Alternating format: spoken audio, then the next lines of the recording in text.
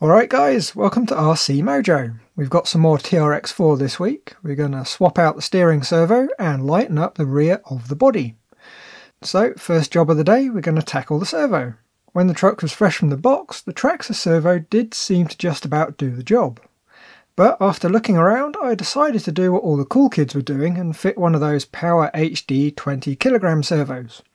Rumour has it the stock servo is around 100 ounce-inches, which is roughly 7 kg-centimetres, so this new servo is well over twice as torquey, so I reckon it should do the job. This is the LW20MG version of the servo, which is waterproof. There's also a non-waterproof version, the LF20MG. They're both exactly the same other than the colour, and the waterproof servo has some extra gunk to seal it up. In the box we get the usual bits you'd expect with a servo, first being the servo of course, and we get a nice little bag of fixings for fitting to a model aeroplane and a couple of servo arms. Very chunky they are too. Right then, time to fit, but immediately we're going to hit a little snag. The wire on the new servo is quite a bit too short to reach the radio, so we're going to have to extend it. We could just use a servo extension, but I do prefer a soldered connection. There's less chance of things going wrong in the future. Before we start splicing, I think we're going to have a quick look at the bottom of the servo to see if we can solder a new lead directly to the PCB. It always makes for a nice clean install if you can just replace the whole lead. In this case though, they've gunked over where the lead comes into the servo. Now, we could peel it off, but that stuff should be making a nice seal, so I think we're going to leave it alone.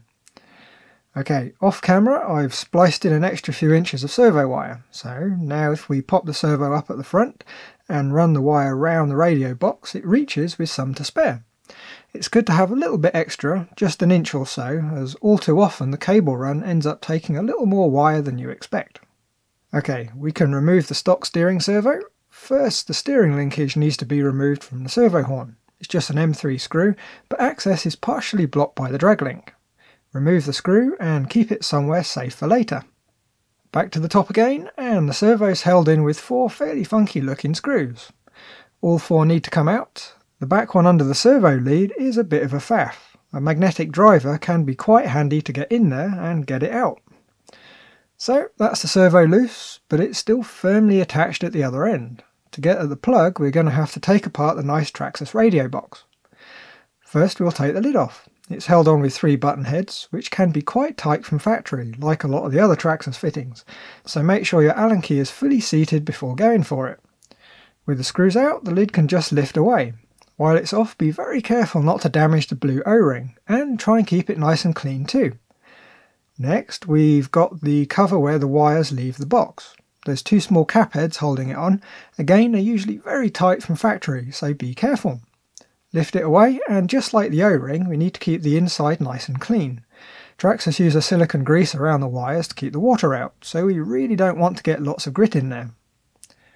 Now we've got access, we can move some of the wires out of the way and unplug the steering servo. It's a bit of a faff getting it up through the slot and around all the other wires, but with enough fiddling it does eventually come free. Just try not to dunk the connector in the silicone grease. We'll probably be reusing the stock servo arm too. It's fairly strong, so it's going to do the job, and I think both Traxxas and Power HD use Futaba splines. We might change to a metal arm at some point, but I do quite like having the plastic. It adds just a little bit of give to the system to absorb some of the shock from those rapid unplanned descents. Now we can feed the new servo lead through the chassis to the new radio box. It might need a bit of persuasion to find its way through all the wires in there. Something to hook under it is quite handy too. So we can get the wiring snug and tidy, we need to pop the servo into its position, with the servo arm loosely fitted so we can check that it all clears. Both servos use the same thread for the screw, so we'll be swapping that over too when we do the final fitting. Now we can route the servo lead. It sits quite nicely along the side of the radio box and tucks under the corner with the other leads. Before we refit the cap, we need to apply some fresh silicone grease. You can get it from Traxxas, but it's fairly expensive. If you shop around a bit, you can get nice little pots like this that are going to last for ages.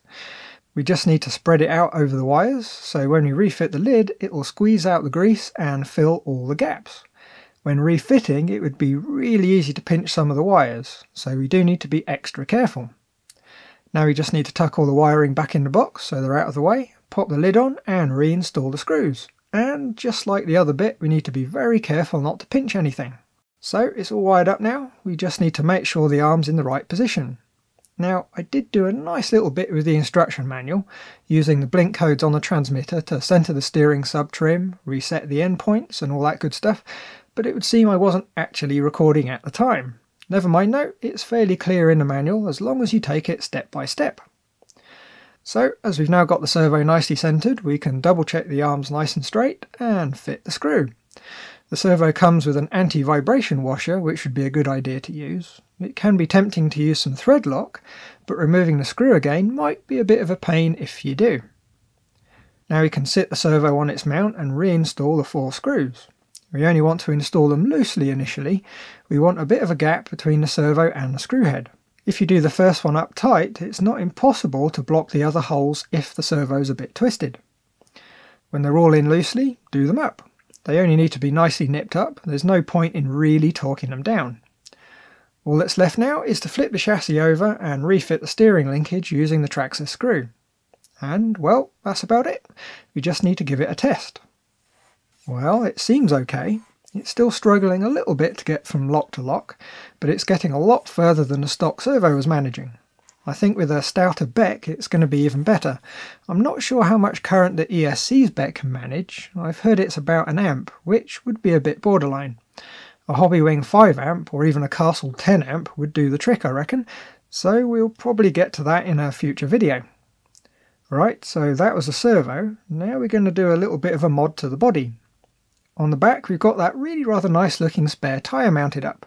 It looks great and does add some rear protection, but it's a bit heavy, adding lots of weight to the rear, and of course it's fairly high up too. Okay, to remove it there is an element of luck involved. If you're lucky, all you need to do is use a cross wrench and undo the nut. Sometimes though they're locked so tight the entire screw just spins around rather than the nut coming off. If that happens, you can squeeze the tyre to get to the cap heads that hold the mounting plate on. Once it's off, you can get to the head of the screw and drop a few drops of glue in to stop it spinning. But I was lucky though, and the nut came off without any issues. Now it's off, we could rearrange the gear on the back door, but I do quite like having a spare tyre. So to replace it, I've got an old touring car wheel. I think it was probably a Kyosho. I've cut up some round bits of closed cell foam to make up the new spare. The wheel just fits inside. To make it look a bit more like a spare, I'm going to use one of these super cheap tyre covers from AliExpress. I'll stick a link in the description if you're interested. Before we fit it though, we need to glue the bits together. The foam I used wasn't quite thick enough to do it in one piece.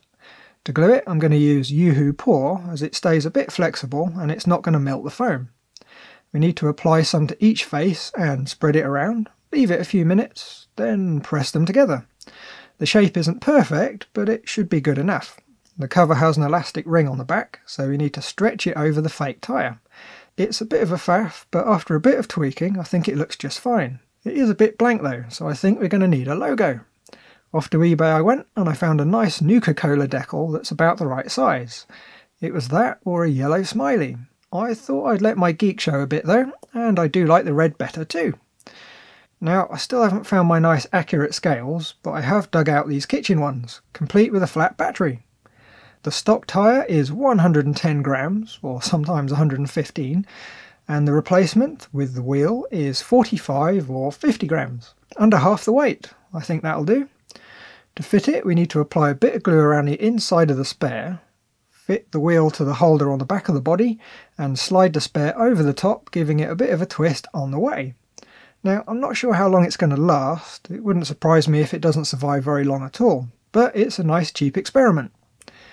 Right, so that's going to be it for this week. I'm very sorry if it was a bit disjointed, but I'm currently suffering from quite the toothache, which of course only popped up on Thursday night, and I can't get an appointment at the dentist until next week. Why can't these things ever happen on a Monday?